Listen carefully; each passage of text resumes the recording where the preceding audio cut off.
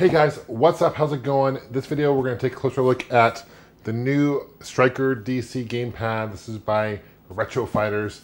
They make a bunch of cool third-party controllers for classic consoles, and what they do, they kind of have a nice cool twist to it. They cater towards a retro, but they also put a modern twist to it as well, which is awesome. So I want to take a closer look at this gamepad. This is designed specifically for the Sega Dreamcast, which is one of my favorite retro consoles of all time. What do you guys think of the Dreamcast? I'm actually a big fan of the original Dreamcast controller, although it is kind of, looking back on it, it is kind of bulky. This thing's narrowed down a little bit. We'll compare the two. We'll see how it plays. Thanks for watching, guys, and let's take a closer look. Okay, let's do an unboxing of this controller, kind of show you what's included when you get this. This is available at retrofighters.com, their website. You can buy it through them directly. That's the least expensive way to do it. You can also get it on Amazon and eBay. On Amazon, eBay, it's like $60 for this thing. Through the website, it's about $49.99 US dollars. So I know that's a little bit more steep for controllers. For third-party controllers, I think you can get a used Dreamcast controller for about $20.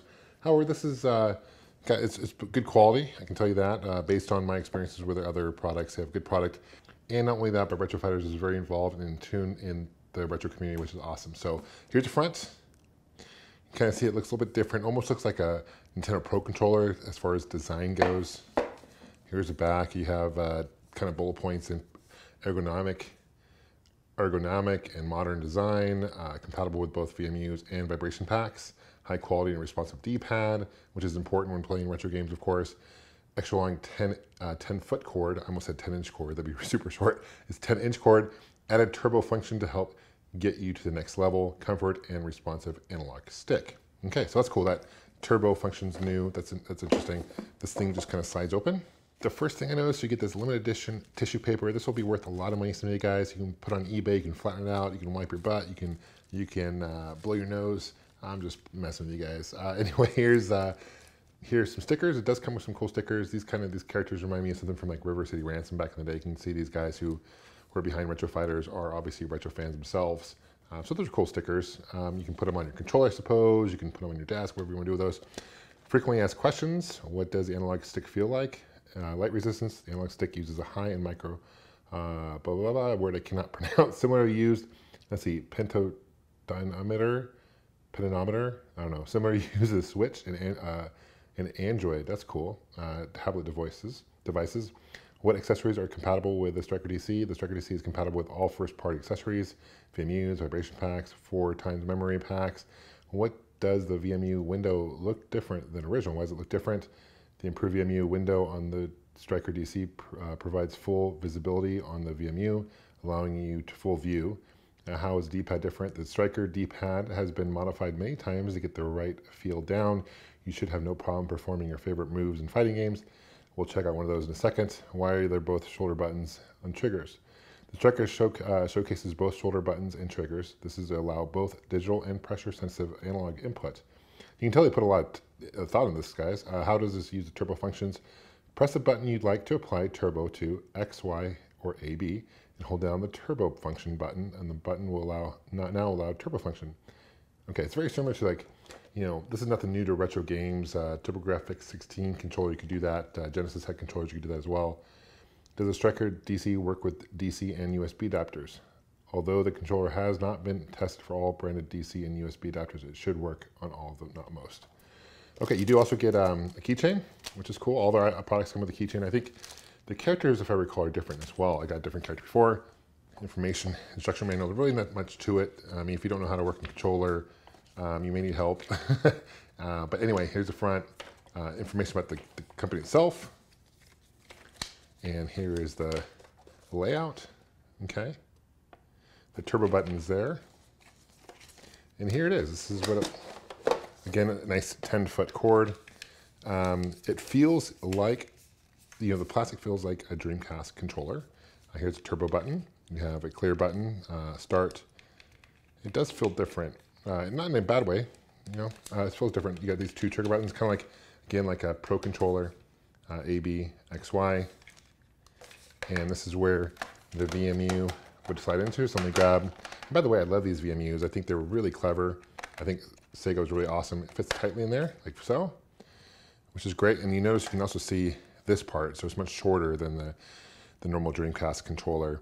I thought this was so clever because when these came out, Tamagotchis or those digital pets were popular, and those are all, everyone at my school is playing those. So let's compare this to some other controllers and go from there. Okay, this is my original Dreamcast controller. I had this, I bought it launch day in 1999 when the system came out, and this is the original one I had. You can see it's much more round than the Retro Fighters one. Weight-wise, they feel fairly similar. Design layout is fairly simple, right? Very similar. You got the analog stick, the D-pad. This D-pad on the new one feels a bit nicer. It's more, I guess, thicker than this one, a little bit more narrow. You don't have the clear button. You're missing the turbo button, of course. And you have these two trigger button, shoulder buttons, where this one you have 4. So that's different. This is like if you were to marry this to this Pro Controller. This is kind of what it reminds me of. The two, you got the top there, see?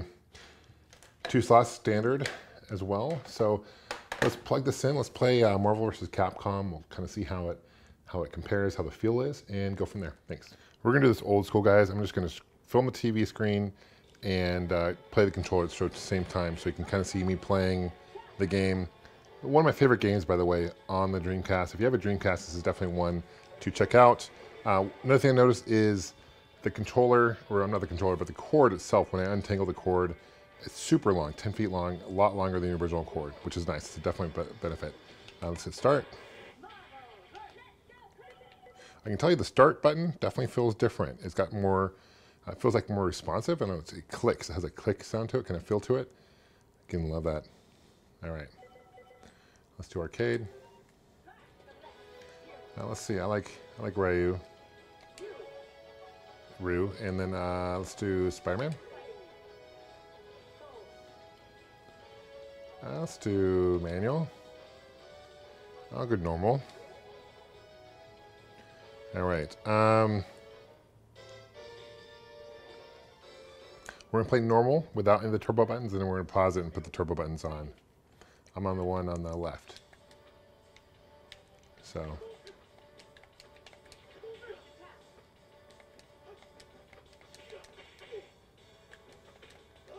Oh.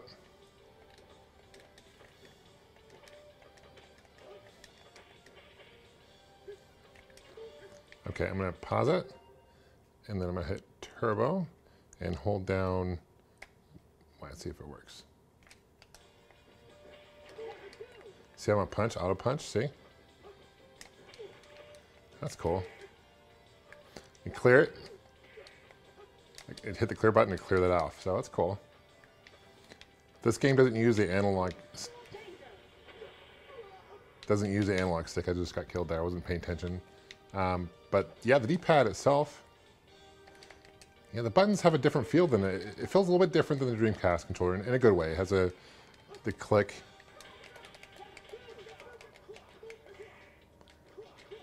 So both these buttons, both shoulder buttons, work the same function. See, he's gonna kill me too. I'm not really focusing on my gameplay here. So before I end this video, I do want to do another gameplay showing the analog stick, because Marvel vs. Capcom didn't use it. So let's check it out, see how it works. This is Sonic Adventure 2, another great game. This and the first one are awesome for the Dreamcast. I think the Dreamcast, considering it's 21 years old, it's old enough to drink in the US. It's crazy to think about. It has really aged well. It's just such a great console from Sega.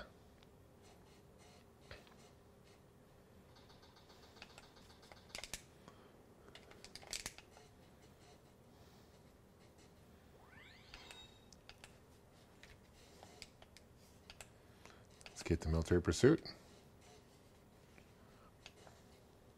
This is a good game to test this on.